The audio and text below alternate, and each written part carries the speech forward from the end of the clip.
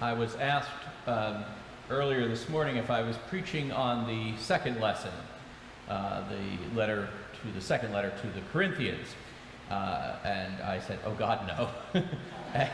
And then our interpreter said, "What is the third heaven?" And I said, "I don't know. God knows." So yeah, we're not. I have nothing to say on that today at all. So sorry. Yes, nothing to say on that. But what I do want to talk a little bit about is here on the end of Independence Day weekend. I'd like to talk a little bit about Independence Day and the church. So you're going to get a bit of a history lesson, and I know it's warm, and I will try to move through this quickly. We were part of the Church of England. That didn't go so well for us in 1776. Following the War of Independence, we weren't part of the Church of England anymore. So the question became, what do we do? And so the Anglicans in the 13 colonies got together to try to figure out what this meant, because we're descendants of a state church. We are no longer part of the state church, so what does that mean for us? And so there were great debates over this, but one thing became clear: we needed a bishop, because you need bishops to make clergy. So we needed a bishop. Now England was really not interested in talking to us. Understandably, they were not too thrilled with us. So off to Scotland we went, and we were ordained by, we had a Samuel Seabury, from Connecticut, was ordained the first bishop in the Episcopal Church of the United States, and he was ordained in Scotland at the Church of Scotland, the Episcopal Church of Scotland. It's where we get Episcopal from.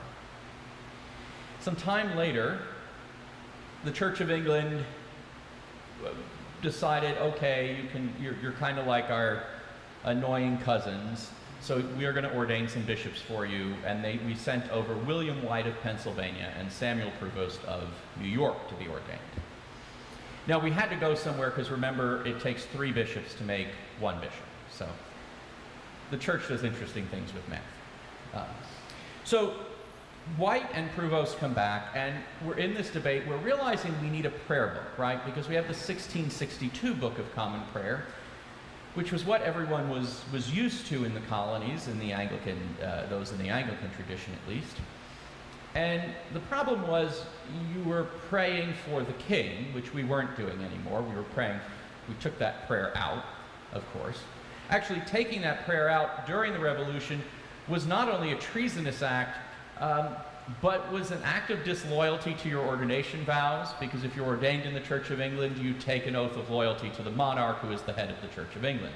So it's kind of a radical thing to do even then. So they pull the prayer for the monarch out, and we start to put this new prayer book together. And the prayer book's proposed in 1785, 1786, and in it, there is a service for July 4th, which is to be used on that day in perpetuity. And it really was to be attached to morning or evening prayer, had special readings, a special canticle was said, and this beautiful prayer for the nation was in it. We're getting to 1789, the first prayer book's about to be approved, and Prevost and White say, you know what, there's still plenty of loyalists in the country right now. Still plenty of people loyal to the crown, and they're smarting still about this. Let's not celebrate this July 4th service. Let's not have it in the prayer. Let's take it out of the proposed prayer book. So we have this idea that's pulled out of the prayer book. It was only used once publicly that we're aware of by John Henry Hobart, who was Bishop of New York. Actually, Hobart was the one who consecrated the first St. Paul's upon its founding. He then went to Auburn and died.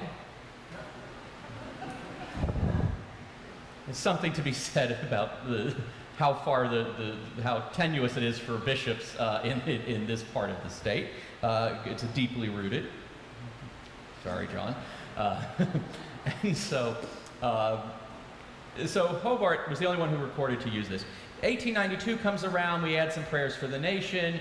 We don't really do anything for it. It's not in there. 1928 comes around, sort of building off the nationalism of post-World War I age. We add readings and a prayer for our nation that could be used on July 4th, if we want.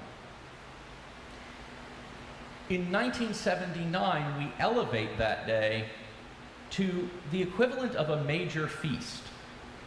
So if you were to open your prayer books to page 18 or so, you'll see all these lists of dates that we keep: apostles, evangelists, all the sort of the big saints. So St. Mark, St. Luke, St. John, St. Matthew, St. Mary Magdalene, the Nativity of St. John the Baptist. All of these folks are kept in there.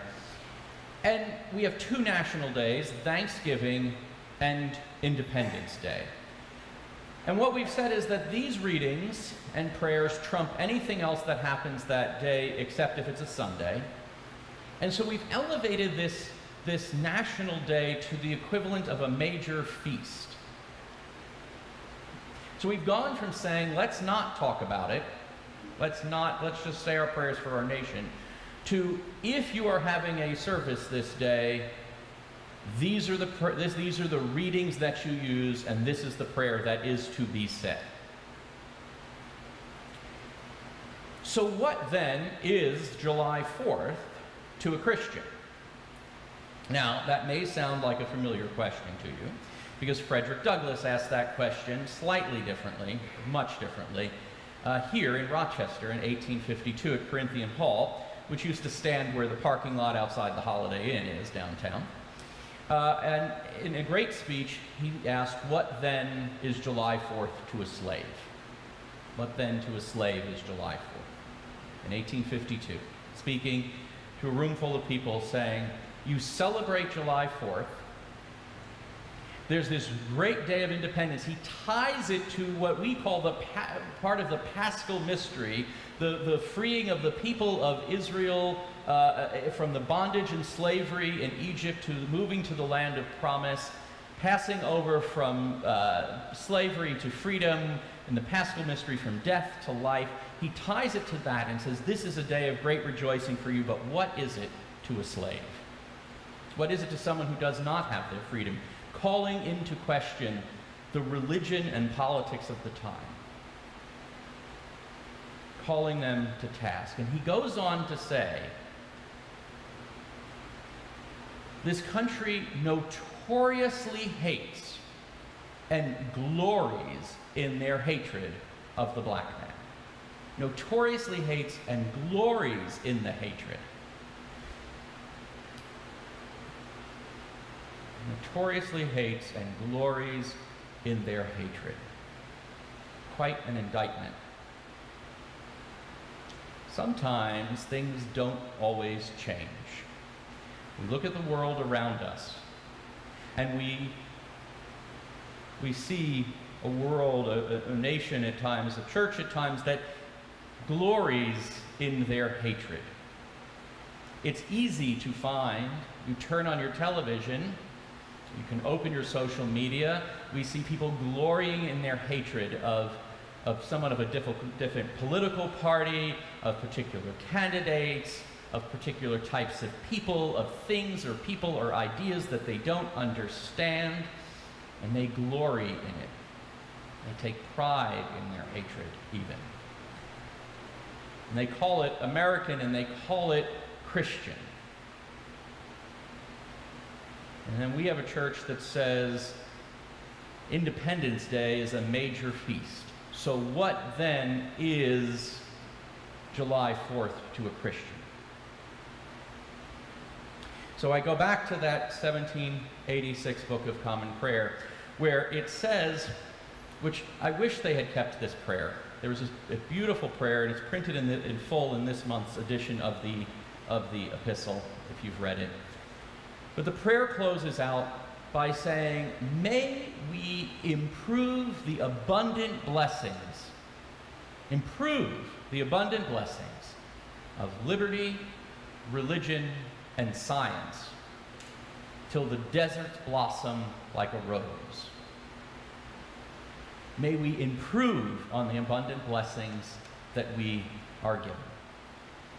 Independence Day is a day, as in the church, like any day, where any time we gather together as people of God, where we hear the Word of God proclaimed, where we recognize, so I am going to touch on the second lesson, Kitty, where we recognize the thorn of our sin that is in our side, where we recognize the hatred that exists in our lives, the hatred that we glory in, where we recognize that sin, whether it's our individual sin, the church's sin, or the corporate sin of the world around us, and where we recognize that sin, and where we then seek to recognize the blessings of God, not just see and give thanks for the blessings of God, but improve the abundant blessings of God in the world around us.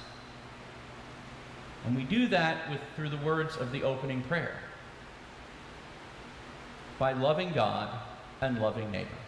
Our prayer for today calls us to be a community that loves God and loves neighbor, because we follow the one who is love incarnate, who we'll sing about at the offertory hymn. Make the love of God known in the world about us. It may seem like an incredibly daunting task. What can I possibly do to stop anything that goes on in the world?